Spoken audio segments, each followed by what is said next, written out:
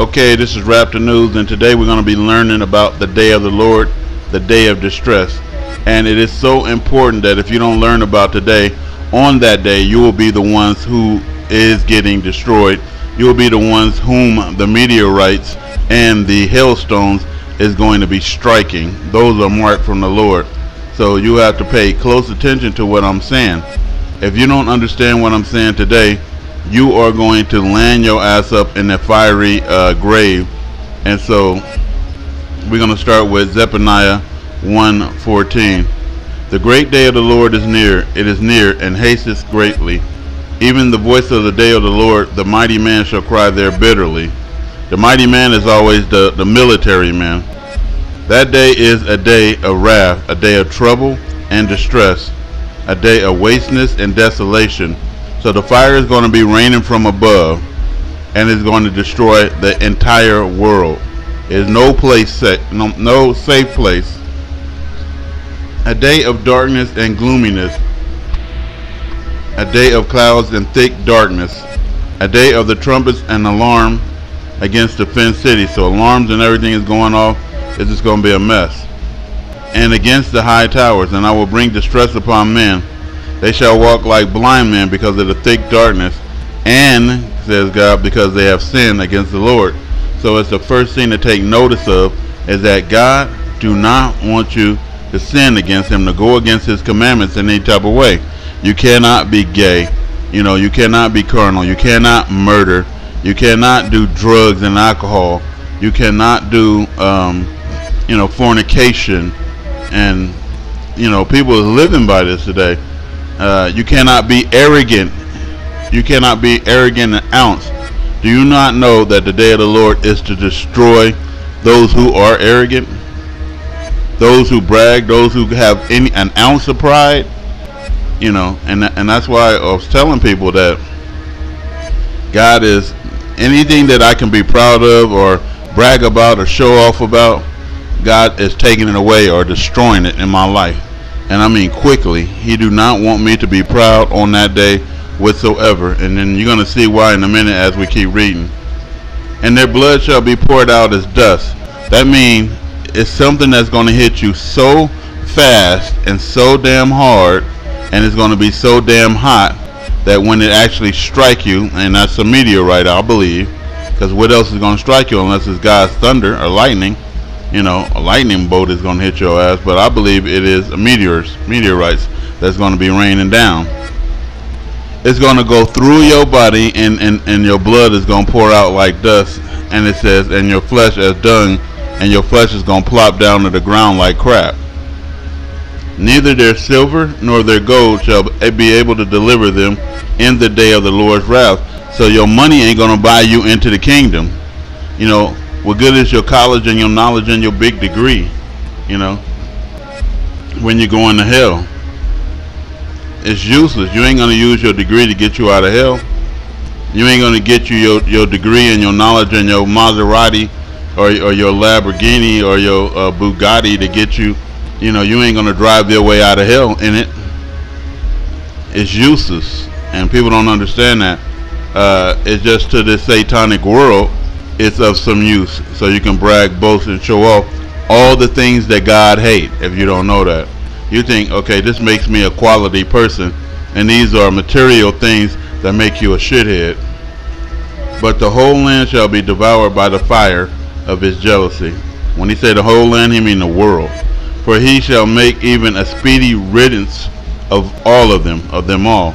So basically, in 1 hour, Babylon is going to fall, which is America, the European nations. In 1 hour, he's going to rain it down so damn hard and then shake it so damn hard that it's going to fall. And then not only that, he's going to allow it to get hit by bombs and everything else. I don't believe that America's system is going to even work. We have the planet right here, and that's Planet X, right here on the West Coast right now. And Lord knows what's it going to cause, the earthquake or what. So he's going to make a speedy riddance of all of them that dwell in the land. We're going to move to Isaiah 2:12. For the day of the Lord of hosts shall be upon everyone that is proud. So I'm telling you, what the hell is you showing off for? What are you so People pride themselves. Look at gay pride. You know all of them going to be destroyed. Every last one. And lofty. And upon everyone that is lifted up. All the kings, all the doctors, you know, everybody that been showing off in the world. The scientists, everybody who has the actors, is going to be against you that day. That means you're going to be the ones destroyed first. And they shall be brought down low, humiliated. And the loftiness of man shall be bowed down, and the haughtiness of man shall be made low. So all that bragging and boasting and showing off, so your height, oh you 6'9", you know, you got a big dick, you know, and I hate to say it blunt like this, but you just have to. You know, your titties are the largest. You name both of them. You know, your ass is big. Oh, you got big lips. Whatever the hell you think make you sexy. You got a 6-pack. Oh, you work out every day. You muscular. You know, God hate that. And if anything that you could brag about, your 6-pack, your skin complexion. You know, I'm white, so I can brag about that. Or I'm black and I'm Hebrew and I can brag about that. No, God says all the haughtiness, all the loftiness, you know, all the proud faces, that day is going to be slammed down. And the Lord alone shall be exalted in that day, because he said, no man, no thing is worthy of praise except for him. And notice that the day of the Lord only consists of the Lord. It don't consist of Jesus Christ, which they said was going to be coming, you know, with great power and all that, which is a lie. So he going to come with great power and do what? Nothing at all, because he ain't coming. It was a lie. It was added in by the pagans to promote some false ass god, you know, the image of the beast, which is right in the Bible. So we're going to move to Isaiah 13:9. Behold, the day of the Lord cometh cruel. And this is God. You know, people say, well, how come you're not talking love? This is the love. Because if I wasn't warning you, you would definitely get destroyed, because you would do everything that God said don't do. And that's how Satan worked inside everybody. So the day of the Lord comes cruel, both with wrath and fierce anger. I wonder why God ain't coming with the love that you think you ought to deserve. To lay the land desolate, you know, and he shall destroy the sinners off of it. Again, the iniquity, the sin, the proud. This is what God is after. You know, you bragging about a car, you bragging about a house, you bragging about money and everything else. My sister's husband just won the lottery. He won $1 million, I believe, in the lottery. And basically, she won't even buy her mama a pack of cigarettes. You know, she won't even do that. She came to town and she bought a hotel, and basically she didn't tell nobody that she was out there, except for my brother's daughter, who told everybody. She told her to keep it a secret. Now you out there parlaying, you know, and then basically you so selfish, you know, you can't even, you so scared somebody gonna ask you for some money. Insanity, you know what I mean? And then like we already know, the people who the money go to don't know what the F to do with the money, huh? People like me, I know exactly what to do with that money, you know, and to make it of good use for a lot of people, you know. They just gonna be what they say niggardly and buy some Lamborghini and buy some damn little shack somewhere where they could shack up and, you know, and screw off the money and clothes and furniture and material shit. So God says, I will punish the world for their evil and the wicked for their iniquity, and I will cause the arrogancy of the proud to cease, to stop. What are you proud of? God is going to stop that, where when you lift your head up on that damn day, there is nothing to be proud of. You're going to be ashamed. You got to understand, man. If you don't understand, on that day, you know, you can go into denial, because a lot of my listeners, they listen to me tell them the absolute truth. I'm hard with this damn truth. I don't even play no damn games, because I've been dealing with sinners all my whole damn life, and I'm sick of their asses I'm sick of them, and I ain't gonna say I'm more sick of them than God, but I'm pretty close to being sick of their asses and sick of this damn silly ass world, man. And they get what they deserve. Before I was like, oh wow, all these people gonna get God. Now I'm saying fuck it, get them. You know, and people are like, oh, you can't say fuck it when Jesus taught with all authority, and it says be harsh with these damn sinners. You know, I'm talking to the iniquitous, the people who get it already got it. I'm not telling you nothing that you don't already know, but I might be, because sometimes you skip over parts of the Bible and you didn't really get it. I'm making you get it. Jeremiah 46:27. But fear not thou, O my servant Jacob. Just because God tells you not to fear not, it don't mean that, well, you got cleared. No one is cleared of sin. If Jacob sinned, he's going to get his ass handed to him too. But God is just going to spare his life. That's what fear not mean in this case. And be not dismayed. It don't give you a pass because you Hebrew. You don't get a pass. I'm a sin, I'm Hebrew, I should be okay. Nah, you're going to pay with fire, says God. He going to purge that sin out of you with fire. Oh, Israel, and you don't even want it. You just don't know. You want to be pure when God arrives. And I mean, not going astray from the commandments at all. Not committing adultery, fornication, not being a homo, not being a murderer, a thief, a liar. You know, somebody who keeps trouble going, chaotic. You think the chaotic ain't going?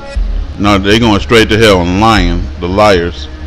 O Israel, for behold, I will save thee from afar off, and thy seed from the land of their captivity. So just because you got saved, it don't mean that you escape punishment. So let's keep reading. And Jacob shall return and be in rest and at ease, and none shall make him afraid. Fear thou not, O Jacob, my servant, says the Lord, for I am with you. For I will make a full end of all the nations. So all the Gentile nations, he said he going to make a full end of you. That means he going to destroy you all. And that's why the Gentile destroyer is on this way. You know, and then the Gentiles don't ever read that part of the Bible. You know, and if they do, they not telling you. They've been hiding that from us for a long time, huh?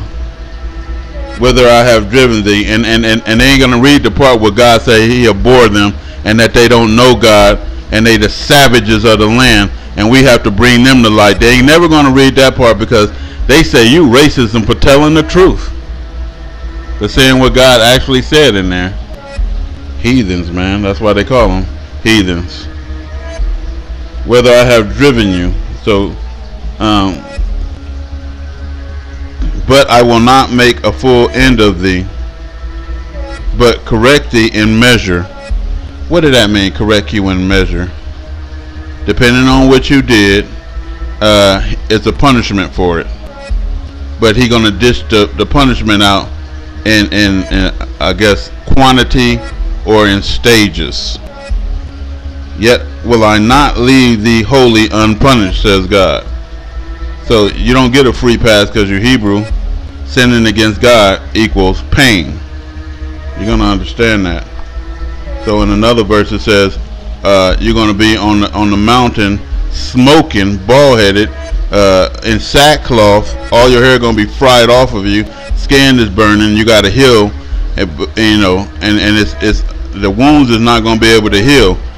Eventually God is going to heal those wounds. It's going to be bad, man. Y'all have no damn idea, man. And you want to be taken as far away from this crap as possible. The only way to get taken far away from it is to understand what I'm saying. All your pride, if your car make you proud, if your house make you proud, if your money make you proud, if your body make you proud, if your look, your complexion, your hair, your dick, your titties, your ass, if you proud of your socks, I don't give a... People is proud of any damn thing today, man. Proud of how you smoke weed, you know. Stop, desist, get away from that. Or God is going to make an end of your ass. He coming to destroy the proud, Hebrew and Gentile. Ezekiel 13:9. And mine hand shall be upon the prophets. So Pastor Dow, Watchman Yah, Paul Bagley, Watchman for that great day, General Yohana, all of them with their necks stuck out and proud of something. Watch. That see vanity, they see money, they see a come up, and that divine lies, and they lying their ass off. And I've been saying this for a long time. You can call me a kook all you want to, but guess what? None of them is coming to me to say you're wrong and I can prove you wrong and you a lying ass heathen. They ain't coming. You know why? Because they know I'm gonna prove them wrong. They do know that, and they know they're full of crap, and they know they've been preaching lies to the people. And God said right here, and they think they're gonna be coming with us. No, God is going to deal with their asses for lying to his children, his people. They shall not be, says God, in the assembly of my people. Neither shall they be written in the writings of the house of Israel. Neither shall they enter into the land of Israel. And you shall know that I, that's one, not Jesus, not the Holy Spirit, am the Lord God. You will know that Jesus is not Lord and Savior. God is Lord and Savior. There is only one Lord, and that's God. You know, y'all got to stop being deceived when Christ have told you that, and God definitely tells you that all the time. You make sure you know that he's singular. Joel 1 number 17. The seed is rotting under the cuz. Why? Because the whole earth is fried. The garners are laid desolate. The barns are broken down, for the corn is withered. How do the beasts groan? The herds of the cattle are perplexed, because they have no pasture. Yet the flocks of the sheep are made desolate. The Lord, to thee will I cry, for the fire has devoured the pastures of the wilderness. There is no more green, nothing. Everything is fried on the whole earth, and the flames have burned all the trees of the field. You know, people think they're just going to be lifted up, and they sinful, wicked, gay, racist ass is gonna be just lifted up, and God gonna take their wicked asses to some boogie wonderland in space. Silly ass people, man. All the trees in the wilderness is burned, and in the field, the beast of the field, and which is the Gentile, the white man, also unto thee. For the rivers of the water are dried up, and the fire has devoured the pastures of the wilderness.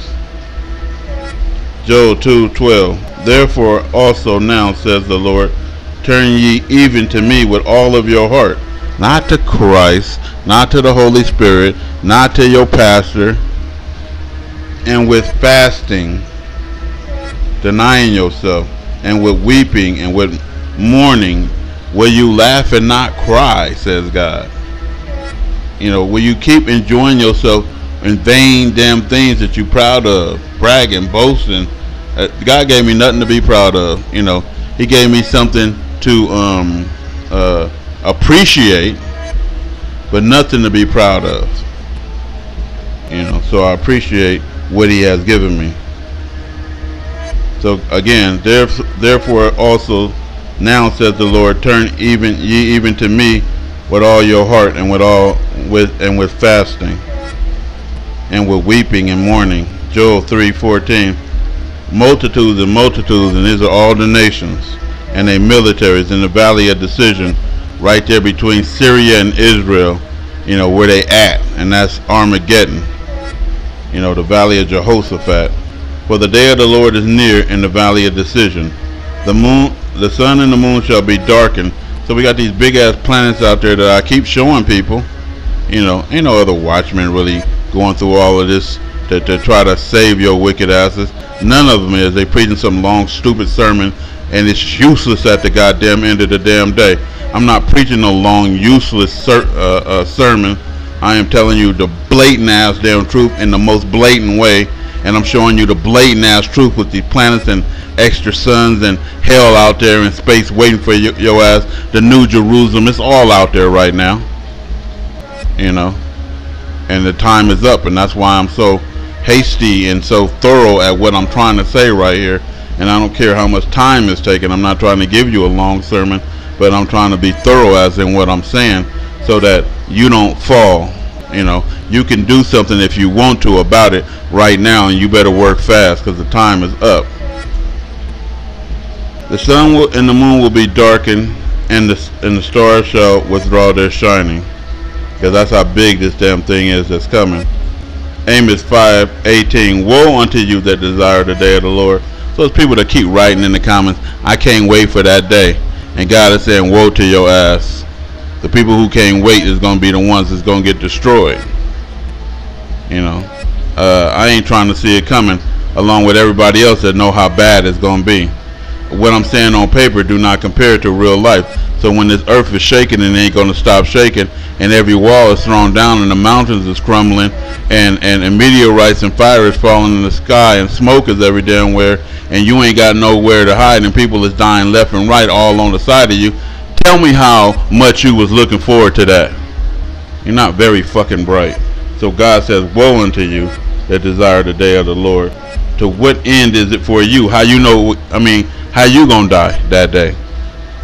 The day of the Lord is darkness and not light. You ain't gonna be able to see except for this fire coming to strike your ass. As if a man did flee from a lion. So you running from a lion, he says, and a bear met him, and you ran into a bear. You're running from a lion, and you ran into a bear. That's how frightful the day is gonna be. Or you went into your house and leaned your hand on the wall, and a snake bit you. Shall not the day of the Lord be darkness and not light? And so when he talking about a snake, he talking about a poisonous one, like a rattler or something. You lean on the wall and the rattler bites you. How you feeling? Because if you don't hurry up and get to the doctor, all your flesh is going to fall off your arm. You're going to rot, and you're going to die, and you're going to have a heart attack. That poison is going to kill your ass. That venom. And so you're going to be panicking out. That's what he's trying to say to you. Shall not the day of the Lord be darkness and not light, even very dark and no brightness in it? So it's going to be a thick darkness. So the things I want you to focus on is pride. Don't be proud of your height. I'm tall. Don't be proud of your cock size or your ass size or your titty size. Don't be proud of your look. I was taught all of that stuff, and I was out there vain as hell. I don't even show my picture because I'm not trying to show people vanity, and I don't want people to be looking at me in a lustful damn way. I do not want people to look at me like that. I was working out every damn day, lifting weights hard and all that kind of stuff, and it was to the point where it was almost like I was a movie star when I went to the store and stuff. How many women and people was checking me out? You know what I mean? Freaking crazy. And still doing it to today. I'm trying to look my worst. And people still coming on to me. It don't even make sense. I say to my family, that's the devil sending them to me. It is trying to tempt me. And that's how you should look at it. You should never look at yourself as you so fine and you so gorgeous. Everybody wants you. The devil was sending all them people to you because he already know that the moment you assert pride in your head, like you proud of the way you look, you proud of your height and your size and everything else, and all the women adore your wicked ass, all of that stuff is going to be used to get your ass sent to hell. What you going to tell God on the day of the judgment? That your cock size is big? Look, God, let me in. He ain't letting your wicked ass in. That's going to work against you. Your ass size, your titty size, your height, your color, your hair texture, all of that pride, God is going to destroy and bring down low. What the hell do you got it for then? And some of y'all ain't going to hear what I'm saying. You're going to go right back to putting a $1,000 weave in your hair. Right back to admiring your dick size in the damn mirror. I know what you do. You can go right back to wearing some cleavage titty shirt, look like somebody's ass sticking out of your chest. You can go right back to that crap, and then when God come all of a sudden and he grow dark, you're gonna be crying like hell, wishing you didn't. Think that you got a conversation with God. This is the conversation you have with God right now.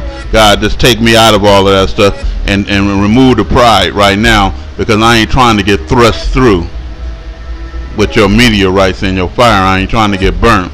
I'm trying to save myself from from that day. This is Raptor News.